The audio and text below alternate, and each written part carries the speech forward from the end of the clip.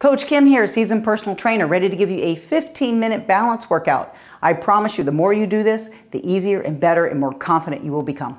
All right, we're going to start with a standing on the one leg drill. So I've got a nice sturdy object next to me. If you have a wall or a chair, that'd be great. Take your leg. I'm starting with my left leg. My standing knee is nice and soft. I'm going to take my eyes and fixate on something. So find a spot, either a window or a doorknob, something, and just stare at that. Then what I'd like you to do is lift up your other leg and just slightly off the ground by a couple inches. Go ahead and let go of that chair or the wall. And for 10 seconds, right now in 3, 2, 1, you've got this. For 10 seconds, we're just standing on one leg. The standing knee is soft. Your eyes are fixated on something. It helps tremendously.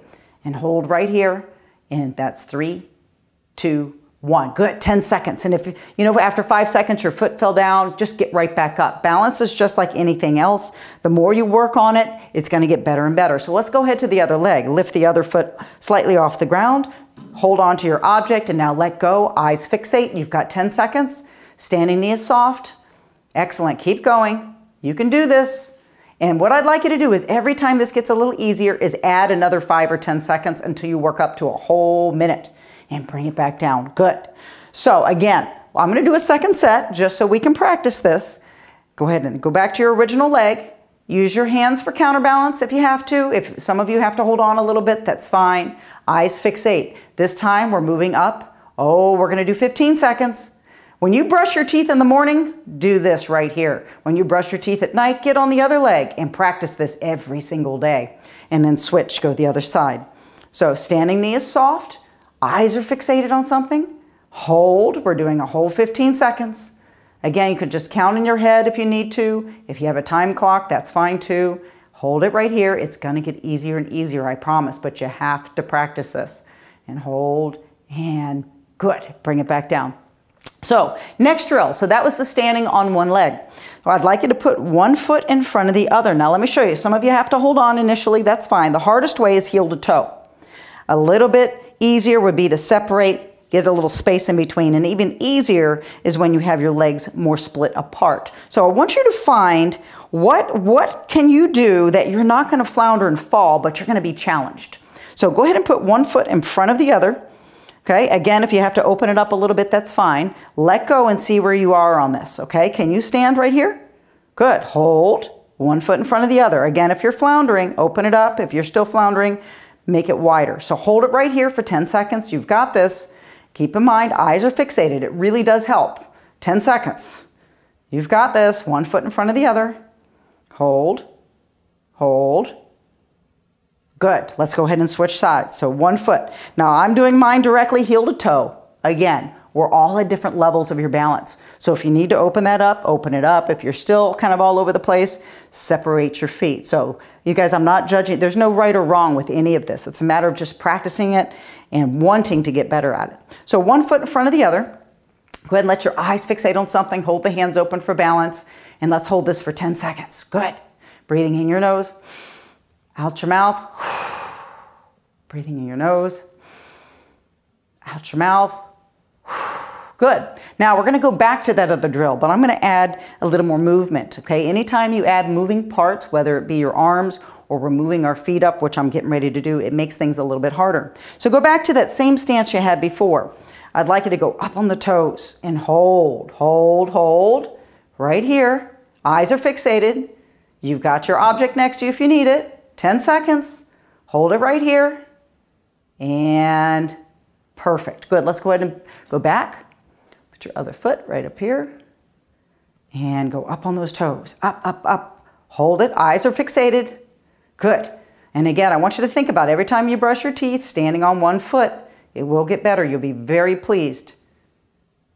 Excellent. And come back down. Good. So what I'd like you to do with this one, put your feet super close together, as close as they'll go. Now, if you find yourself, your balance is off, again, you have your object here, or you can separate your feet a little bit. But let's have your feet go up on the toes. And then I want you to rock back. Again, if you have to hold on, that's fine.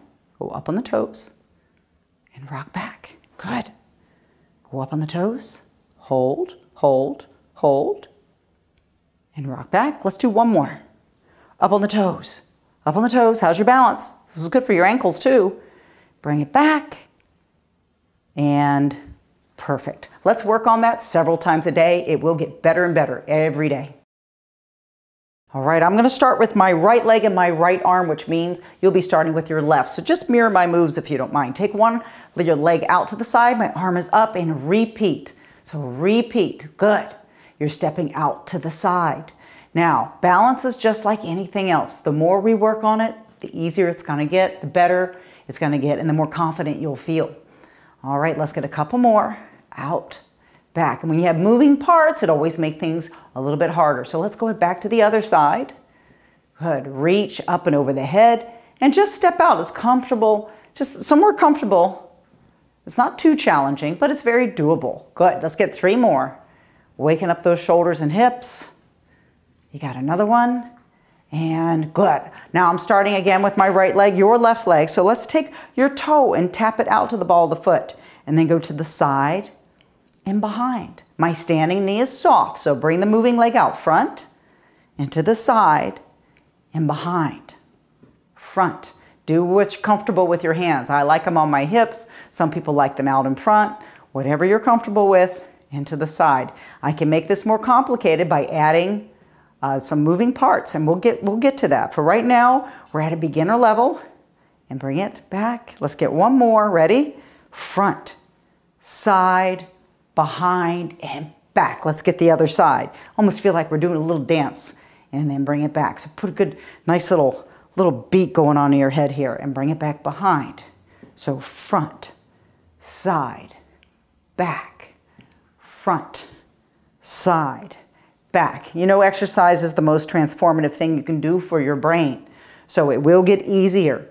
Lots of stuff going on, and I promise you it's all good. Let's get one more for fun. Front, side, back, and together. Good. Standing on one leg only, doesn't matter which leg. What I'd like you to do is swing. Now, if you need to hold onto a chair or wall to the side, that's fine. This is a pendulum. I'm standing on one leg, so this is a little bit more intermediate. So if you need to hold on, my beginners, that's fine. Hold on to a chair or wall. The standing knee is soft. Good. This is good for the hip. It's great for balance. Let's get 3 more. That's 1 and 2 and 3. Let's go ahead and switch sides. Again, if you have a chair or wall, beginners, hold on. More advanced and intermediate, you can let go. Bring it back and forth. Now, if you want to swing your arms, that's even harder. Again, anytime you have moving parts, let your eyes fixate on something. My standing knee is soft. It's pretty challenging, isn't it? Oh, some of you might be all over the place or hanging on to something. I expect that, especially when you first start off. Let's get, that's 3 and 2 and 1. Very nice. Good. So one foot in front of the other. Okay, I have my right foot in front. If you need to open it up a little bit, if you're floundering too much, I want you to open it up. The easiest way would be even more of a split. So again, the hardest way is exactly heel to toe. Open it up for easier. Easiest is out to the side. So pick what works for you, because what we're going to do is some moving parts here. I happen to be heel to toe with my right foot in front, and then I'm going to step exactly behind. So I'm going heel to toe. So I'm stepping in front. You can look at your feet if you need to, and then step behind. There you go. Keep going. Step in front.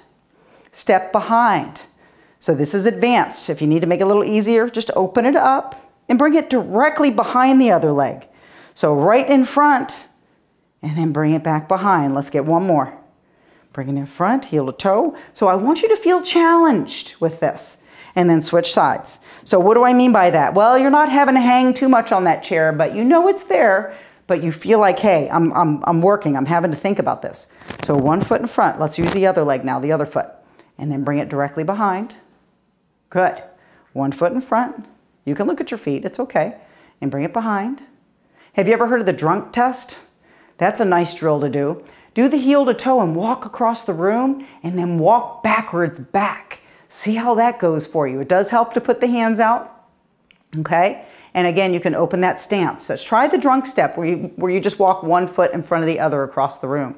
Let's get one more for fun here. Up. And then bring it back. Good. Let's see how you do. Put your feet close together. And I want you to go up on the toes. Hold, hold, hold, hold. And then come back down. Good. Now lift the arms out to the side, hold right here, back down, rest. If you have a chair, the higher up the chair is, the harder. If you have a step stool, that's probably even a little bit easier for this particular exercise. So we're just moving 1 foot. Notice how it's forcing me to be on 1 foot only while I do this. So if some of you need to hold on to a wall, that's fine. If the chair is too high, you can always just simulate, pretend you're stepping on something right here, or use a step stool underneath the chair. So let's go ahead and get a few more. Here we go. Woohoo! 3 and 2. You'll notice I like to make funny noises. It's kind of fun. And woohoo is a fun noise. Let's get one more and rest. Good. So with this next balance exercise, what I'd like you to do is stand up tall. Let your neck relax, hands relax. You're going to take one leg out to the side and then come back. My standing knee is soft. I'm using my right leg. You're going to mirror me with your left. Hands on the hips is fine. Out and back. Good. Out to the side and back. So this is an outer leg lift. My standing knee is soft. Some people need to hold on to the chair or the wall next to you. That's fine too. You can work up to where you don't have to hold on. Now this is a great one. Working that sides as well and your balance. So you're getting a bonus of more than just balance. So out to the side. And these are exercises you can do anytime, anywhere. All you need is your body and that motivation to do it. And if you need me for your motivation, I'm right here for you. Let's go ahead and get a couple more. Out, back, one more out to the side and back. Good. Let's go again to the side, other leg. Standing knee is soft. Now make sure what I don't want you to do is lean your body. So your body's nice and straight and upright. Have your eyes fixed on something. Standing knee is soft. If you have to cheat and hold on just a little bit, that's fine. But ultimately the goal would not be able to hold on to something. Out, back. Let's get about 3 more. Out, back. You feeling it in the sides a little bit. That's a good thing. And back. Now this next exercise, the higher the chair, the easier for this particular one. If you have a stool, that's fine. Just remember, the lower the harder. And these are just teaching tools. I'd like you to stand. I'm standing on my right leg with my knee soft. I have my hands in front of me. I'm doing a hinge, one of the foundational movements with exercise. I'm going to stick my butt back, lift my left leg back. I'm going to tap on the chair. Notice how my back is flat. And I'm going to stand up tall. Repeat with the same leg. Back is flat, soft knee, and stand nice and tall. I want you to notice how my back is flat. I'm leaning. Good. Perfect. Keep going. Now this is definitely more intermediate, even advanced to some folks, up, and it will get easier the more you do it. So if you're all over the place for your first time doing this, that's very normal and natural. Just like anything else, it will get better. Down, up. Let's go ahead and switch legs. So standing knee is soft. Keep your tummy tight, down and up. And notice how both my hands are touching the chair at the same time. Standing soft. And I also want you to notice how as I begin to hinge, that's when my leg goes back. So a common mistake I see with people is they start to come down, then lift the leg. I want you to go ahead, put your hand down, out, back, up. So remember, as you start to hinge, that's when you lift the leg out and back. Good. How's that feel? Now you're going to feel a little bit in the back of the legs and the hamstrings. That's completely normal. This is, like I said, a little bit more intermediate to advanced level. So if some of you guys have to hold on to something while you do this, that's fine. Or maybe you're just barely going down, or even just doing it with 2 legs would make it a little bit easier, a lot easier. So let's go back to that original leg. So sit up upright.